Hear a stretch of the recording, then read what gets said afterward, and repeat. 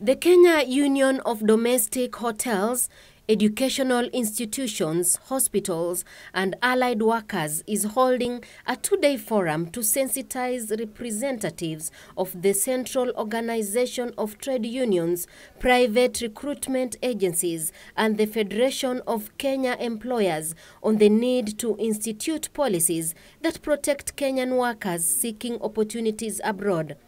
Through dialogue, so that all of us who are practicing issues of migration, trafficking, and people who are going outside the country, we come together so that we can dialogue and say, this is the proper way of doing things. So we ourselves as a union, KUDHEIHA, FKE, and the ministry, we are calling the authority.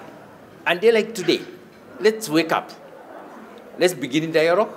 Let's begin social dialogue so that all of us can participate in the best ways in putting in place structures, mechanisms, and above all, policies which are adaptable and which can be able to be followed by everybody. KUDHEIHA General Secretary Albert Njeru warned private agencies who recruit Kenyans to work outside the country illegally.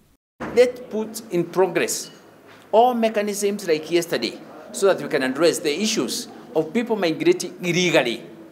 People are going illegally, either through Rwanda or using private agencies who are not registered. No, let's formalize, and this is why we as a trade union, we are saying, let's wake up.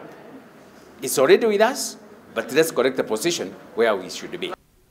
Njeru further urged those wishing to work abroad to follow due diligence to avoid falling prey of unscrupulous recruiters and employers. They're ignoring because they are not aware. And this is we as a trade union, the employer agencies, we are saying, all of us, we are starting a campaign. This is a campaign of arising and telling people, you people, don't just walk away. Don't use magendo route. Use the proper mechanism, proper ways of addressing the shortages and what is going to be found. The forum comes in the wake of concerns that many Kenyans seeking domestic jobs in Gulf countries end up working in inhumane conditions, which in some instances have tragic outcomes.